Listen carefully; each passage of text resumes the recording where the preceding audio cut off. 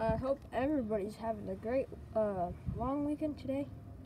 And I've got a quick little update with the signals. I kind of got these two in sync.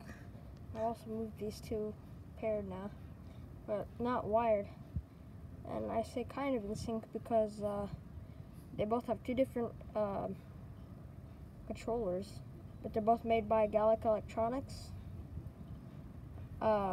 And this signal right here, this Econolite, that one has an older one, I think from 2014, while this one right here's got one from 2020. So eventually they'll get out of sync. But yeah, I'm gonna show you the controller. Here's the Econolite controller, or it's a Gallic Electronics controller inside of an Econolite short groove signal. And this signal here has the older controller here. This one has all GE LEDs in it.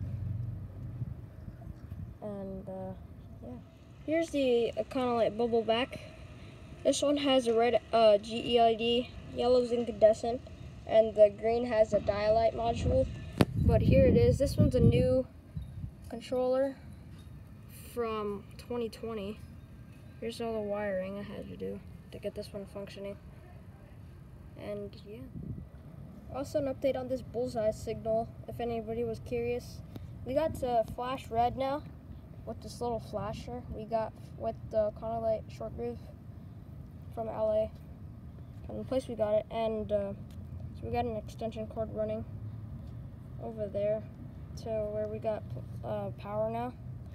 And also there's been some changes in the backyard. There's no more hole right here, as you guys seen in the last video.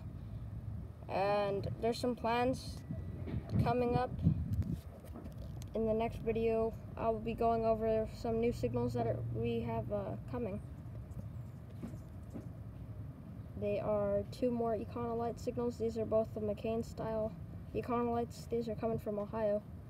And I'll keep you guys updated on what's going on with those. So I have some news. Like I said in the last clip, I have two Econolite signals coming. They are the McCain style Econolites.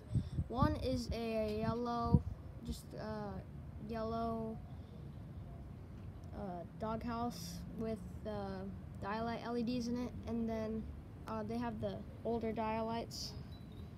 And then the other one is one from what I heard is from Easton, Ohio, a town that has everything blue in it, from what I've heard, and it's yellow on the front and blue in the back, which is going to be interesting for you guys to see.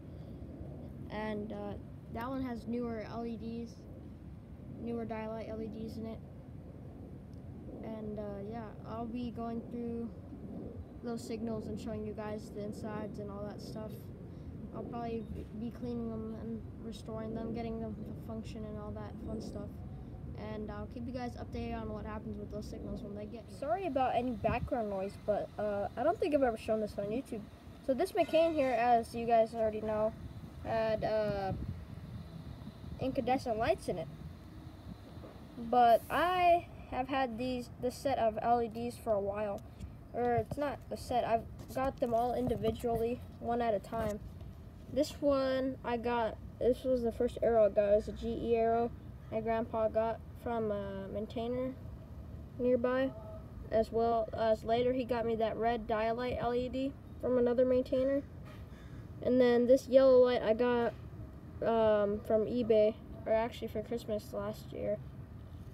It was given to me by my dad, because he always knew I wanted that last arrow to complete my set of 3 arrows. So every once in a while I will change out these arrows for the incandescent lights, and vice versa.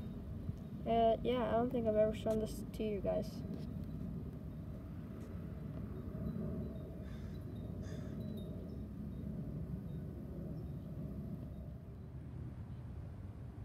And finally, I would like to say thanks for watching, and I hope everybody has a good 3-day weekend, or has been having one as well. And I'll see you guys in the next video when I go into an in-depth look at my two signals.